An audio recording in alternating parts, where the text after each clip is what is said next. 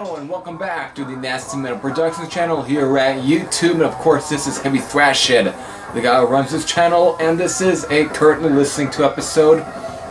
And this one's just gonna be all vinyl. Next one's gonna be CDs because I'm waiting for a few to come in. But here I had enough to you know, do an episode. Let's definitely address the album that's playing in the background, which I had showed this actually, excuse me, in one of my current, 5 Random Records videos, but I didn't do a needle drop because I was worried that I might get a strike, even though some of you might have heard this album anyway, but I was in the mood to play it, so we'll see if I get a copyright strike. But this of course is Y&T's, or Yesterday and Today's, debut album from 1976, While It Glares, coming in. But yeah, just a classic album if you ask me. Just a good straight up heavy hard rock album.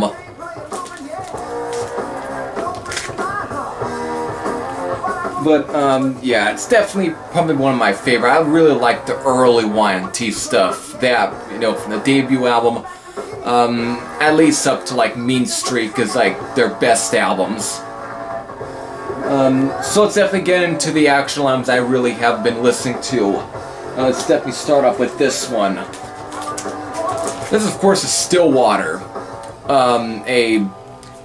They get tagged as like a southern rock band, and there is definitely some southern rock in here, but the singing is a bit more melodic. Doesn't have that, that southern grit to it. It's got more of a melodic sort of singing to it.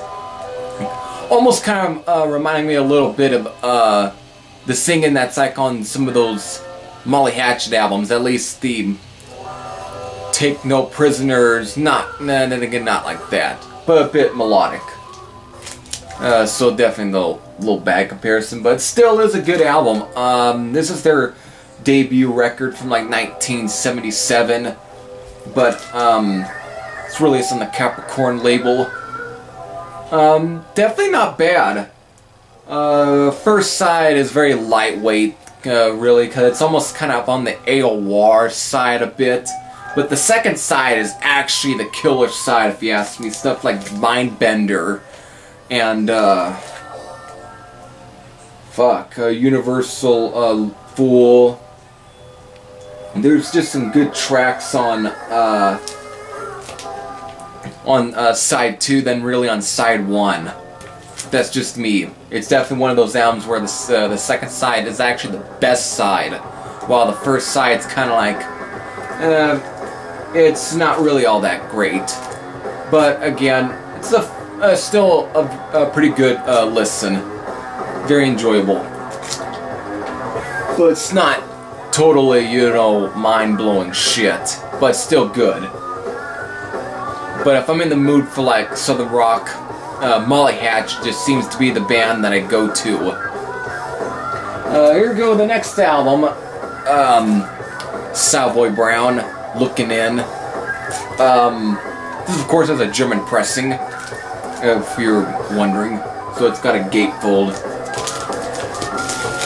which I'll show off.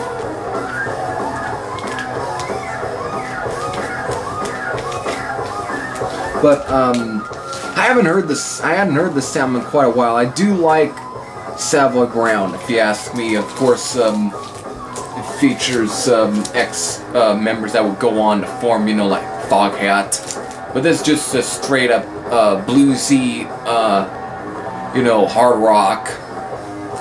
But good though. But at times there is a little bit of that 60s sound kind of, that creeps in here and there. But tracks on here such as Poor Girl are just good.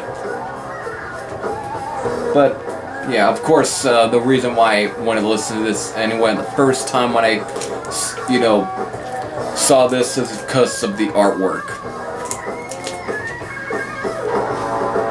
Yeah. But still good. Now it's definitely gonna get to some 2 classic releases, though. Uriah Heep, Demons and Wizards. It's Uriah Heep. What do you need to know? It's a killer album though. Killer, heavy, hard rock album. The Wizard, Traveler in Time, Easy Living, Poet's Justice, Circle of Hands, Rainbow Demon, All My Life, Paradise Is Fell. It's a fucking great album. Sure, there's definitely some of that Deep Purple sound in there due to the organs, but at the same time, it's a bit, almost at times kind of heavier than Deep Purple in a way, but yet two can't be beaten. Just a great album. Really enjoy this. However, even though this next one is good, but I don't think it's nearly as good as Demons and Wizards. This, of course, is the album that was released after Demons and Wizards, The Magician's Birthday. I know Harmless Rebel showed this in his last video, but he said that the title track is probably the weakest track off of here. I disagree with that. It's not the weakest track. To me, the weakest track is Rain. Yeah, it's a very soft track, and it's not the best song off of here, because again, it's stacked up against tracks such as Sunrise, Spider-Woman, Blind Eye, Echoes in the Dark, and then you got, you know, it's stacked on, those tracks are stacked on top of it, and it just kind of seems to, you know, feel almost misplaced in some way, because of, between the two albums, Demons and Wizards is definitely the stronger album of the two, but this one isn't that bad. It still is a very solid album from Uriah Heep. Sweet Lorraine, Tales. To me, I guess I can see why some would say that The Magician's Birthday isn't as solid a track as it is. It's around 10 minutes long. That are a little over 10 minutes, and it's just a very, I guess you can say a little hokey in places, but for me, I'm fine with it. But yet, to be quite honest, really, it isn't as good as Demons and Wizards or any other, you know, Uriah Heep. Keeping up with sort of prog-ish sort of rock, here we go with some really early Styx. Not in the best shape though. It's from my dad's collection. It wasn't really in the best, but it's definitely our early wooden nickel pressing. Me, I haven't really heard a whole lot of early Styx albums, so, you know, from start to finish. All I've heard is like some of their other albums, such as Pieces of Eight and The Grand Illusion and parts of Equinox, and of course Kilroy was here. But this is really early Styx, but this is actually a fine album. Actually in some places this is almost even better than some of the later stuff.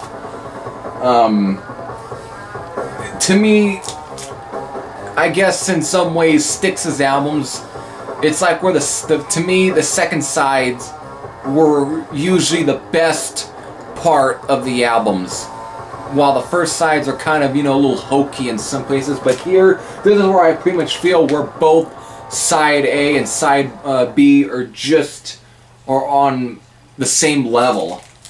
Rock and Roll Feeling, which isn't a too bad song. A Song for Suzanne isn't too bad. A Man Like Me. But then when we get to side, you know, Tails on here, since heads, tails, we get like Lies, Southern Woman, Christopher, Mr. Christopher, and the title track. Holy shit, that's a good way to end the album. It's almost heavy for a Styx album. There's some heavy moments on here, if anything. Sure, it's definitely not metal, but even for a Styx album, if anyone thought that the heaviest they ever got was fucking Miss America, they haven't even heard any of some of the stuff off of this right here. Man of Miracles is probably a track that even beats Miss America in terms of, you know, real good, hard rock. But this is just good. Good album. Next up, definitely kind of taking a little dip. Even though this isn't a bad album, I always want to check out some of Mick Ralph's stuff before Bad Company. But this, of course, is Mott the Hoople with Mott. Enjoyable album. It's definitely early glam, you know, rock. But it isn't bad. To me, though, I will say the best track off here is I'm a Cadillac, El Camino Doloroso. I butchered that. But to me, that's like, it's around 9 minutes. It's actually almost over 9 minutes. It's the longest song off this album, but it's actually, to me, one of the best tracks off this album, but yet the whole entire album isn't all that bad. It definitely was a pretty good listen. Yeah, here we go with another one. That's kind of, that actually I kind of find a little better than that Mott the Hoople, but this is, of course, has a track that's pretty overplayed, if you ask me. Of course, it's Golden Earring with Moontan. This, of course, is a US pressing, which doesn't have 2 tracks that were on the UK pressing, or European pressing. But, you know what? This is definitely a good album. Besides having Radar Love, which is just a overplayed track, but it's definitely at least not like Twilight Zone, where that track gets, you know, easily overplayed. But it's far from a bad track. But here, Candy's Going Bad, Blue Tree, Blue Sea. This is a pretty prog album. This is definitely, you know, prog rock, but almost a bit more prog-ish in some places. It's an album that just seems to be really flirting with a lot of different stuff. I wouldn't say it's, nah, it probably is on maybe the same level as later Pink Floyd, maybe, but it's definitely not as, you know, off the wall in terms of, you know, kind of that stuff with the later Pink Floyd, but still at least has a little bit of some of that going on here. However, looking online, it was like rated as one of the top 40, you know, cosmic rock albums. Yet there was another album I was gonna have in here that was listed on there that I have to probably find a day to, but I'm not gonna say which album. But when I get around to actually do it, it will be in another currently listening to episode, but probably not the one where I showed nothing but CDs. But who knows, maybe. But fine album. It's definitely one that I actually enjoyed. Definitely good. But now it's time to get to 2 albums I actually find to be quite classics in a way. First starting off with James Gang's Bang, which of course this is the debut James Gang album with Tommy Bolin. To me, I like this album. I freaking like this album. The Devil is Singing Our Song, Alexis, Ride the Wind, Got No Time for Trouble from Another Time. This is a good album. However, the only drawback of this album is fucking Rather Be Alone With You. I could have done without that track. It's not that good of a track.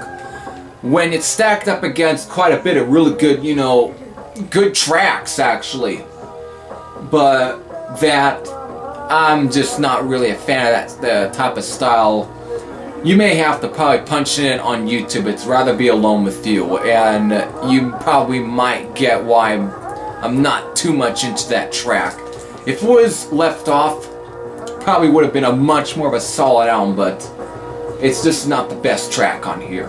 But other than that, it's a good album. I still like this album. Now we go with the last one for this episode. This, of course, is Gamma 2, which, of course, features Ronnie Montrose on a... Oh, fuck. Danny Carmassi, I think, as the drummer, who, of course, was another member from Montrose. I like this album. Some will say this is a little AOR, but even for AOR, if AOR sounded more like this, I really probably would enjoy it more. This is at times just a more of a hard rock album, if anything. Mean Streak, Four Horsemen, which is probably the most energetic track on this album. It's And of course, Danny Carmassi's drumming on this is just fantastic. If anything, the way it just starts off is very speedish, almost kind of like speed metal, due to just how energetic it is, and also Ronnie Montrose's guitar work is just great. But to me, I like the sound Mayday and to me, this is a great album. I like this. Record's done just like this video is done. So if you definitely heard most of these albums, you can definitely comment on them. So until then, this is Heavy Thrasher saying I'm out. I'll see you later.